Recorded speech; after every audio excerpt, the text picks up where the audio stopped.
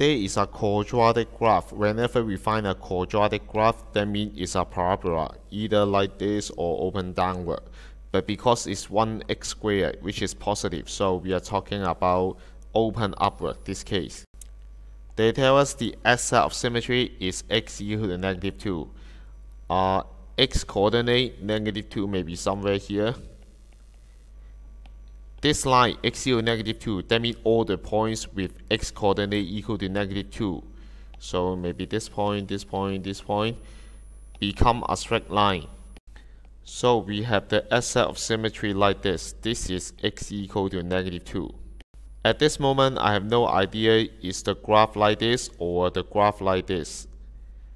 But afterward, they say that there is one of the x-intercept. So at least it's cut the x-axis. X-intercept means the line cut x-axis at certain position. So the graph most probably like this, and then the x-intercept. That means when it's cut the x-axis, this point or this point is 1. This is smaller than -2, so should be referred to this point. And then anything we can do is you have to think about y equal to x squared plus ax plus b. From this coefficient 1, a and b here, we can find out the sum of roots. Usually we let this roots be alpha and beta when it's equal to 0. And then this means alpha plus beta divided by 2 because it's the middle position. So if we know alpha plus beta, we know how to express -2 here. We learned that sum of roots should be negative coefficient of x divided by coefficient of x squared. Usually we say -b over a. But this time the position of a and b are not exactly the same as the formula. So we just use the original expression, coefficient of x over coefficient of x squared. In this case, coefficient of x is how many x, that means a. Coefficient of x squared, that means +1. So -a over b is -a. And based on -2, we find that alpha plus beta over 2 should equal to -2. And then alpha plus beta already found is -a. So by solving this equation, we know that a is equal to 4, which is enough for us to sort out the answer is a.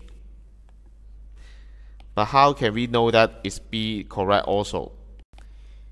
We still didn't use the x-intercept yet, so we try to use this point.